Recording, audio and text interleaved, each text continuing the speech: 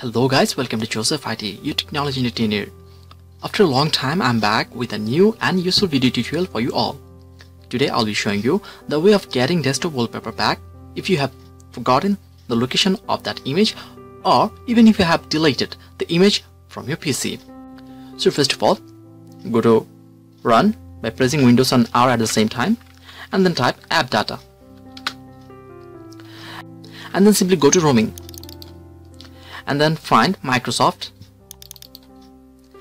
and then simply go to Windows, and then Themes,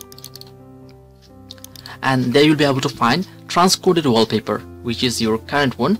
Don't be afraid if you see as white background or nothing.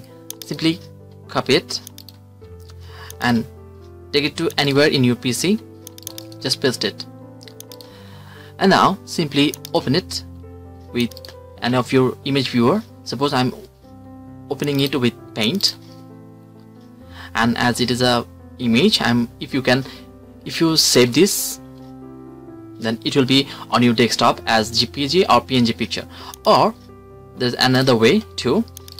If you have enabled the extension manager for files, then simply right click, go to rename, and simply type .jpg or any other extension of images, and then simply press enter, and now it is now a simple image file. Double click and it will be opened easily.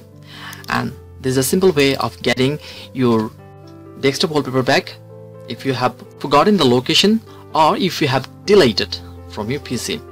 And if you really like this video useful, then please support us, smash the subscribe button, hit a like, and give your comment on the comment box below.